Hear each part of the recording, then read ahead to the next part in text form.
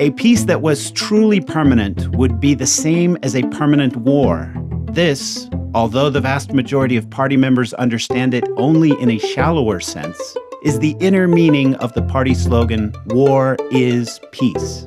Emmanuel Goldstein, The Theory and Practice of Oligarchical Collectivism. Hello again. Let's continue our journey with the valiant Hidalgo and his savvy squire. Reinforcing the idea of a political endgame here, a final letter from Don Quixote arrives at Sancho's court. Sancho orders his secretary to look it over, and he responds, "It can well be read out loud, for what Sir Don Quixote writes to your grace should be written and stamped in letters of gold." Don Quixote's preamble indicates his pride in Sancho's humility, which has caused a metamorphosis. He alludes to Psalms 113, verse 7, and 1 Samuel, chapter 2, verse 18, when he gives thanks to heaven, which knows how to lift the poor out of the dung heap.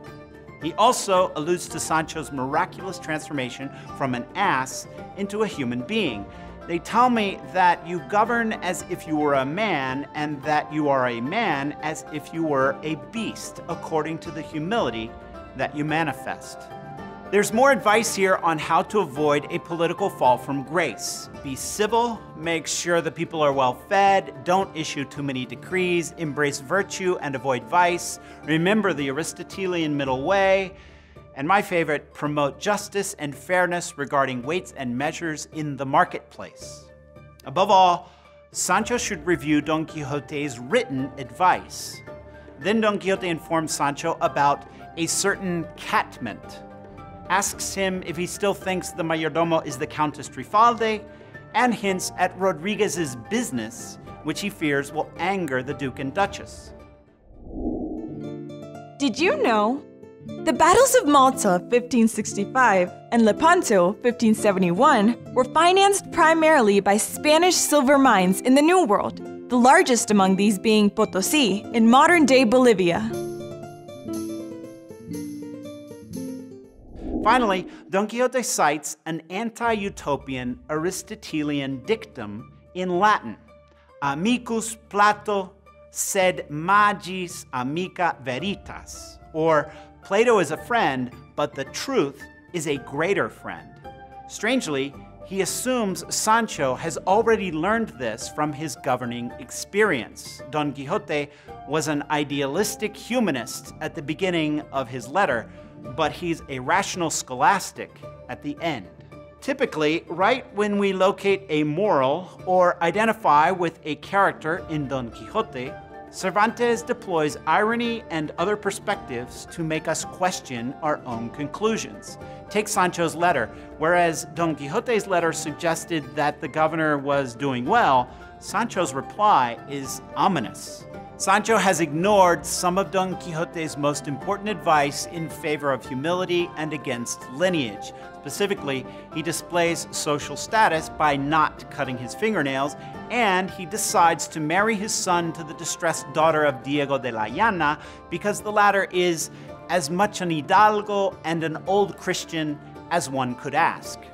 Furthermore, although he's concerned with maintaining an orderly marketplace, he still sounds corrupt at times. For example, he exaggerates his avoidance of graft and bribes. So far, I have not handled any fees nor taken any bribes.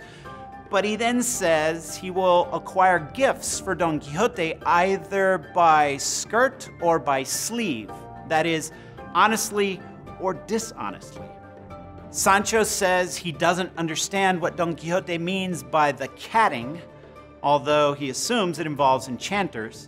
He also expresses concern that Don Quixote might alienate his noble benefactors. Strangest of all, Sancho sends his master a very curious type of cane flute, which is attached to bladders that they make on this isle.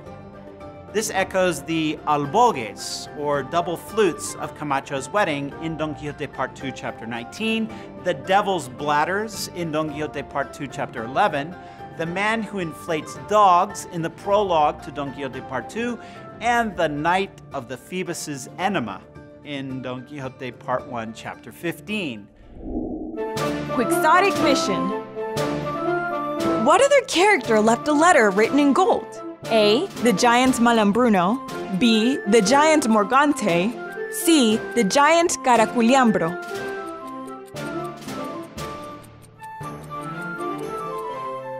Correct answer A. The giant Malambruno. Finally, we come to the edicts that Sancho imposes on the citizens of Barataria, the constitutions of the great governor Sancho Panza.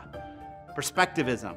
As elsewhere in Sancho's reign, this legal document manifests a weird combination of wisdom and stupidity.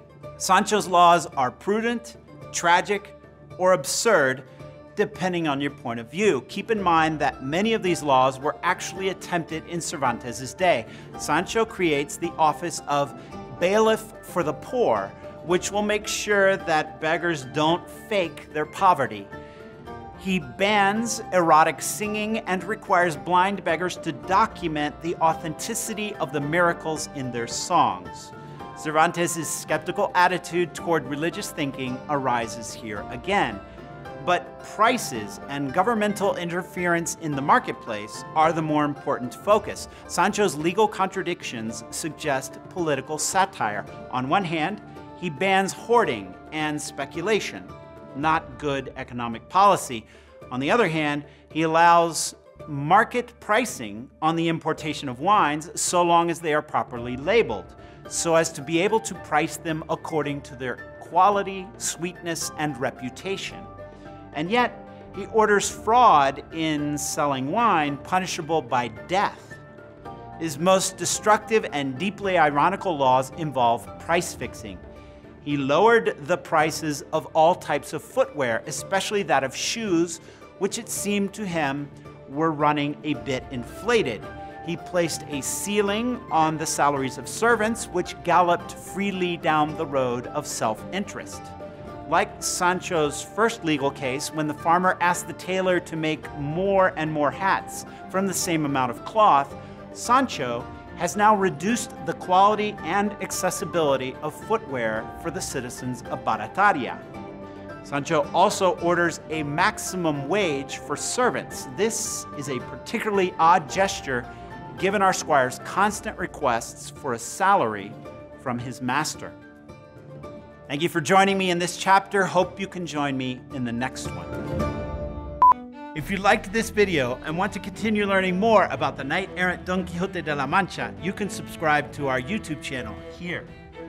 Also, you can enroll in our free online course on Don Quixote by clicking here.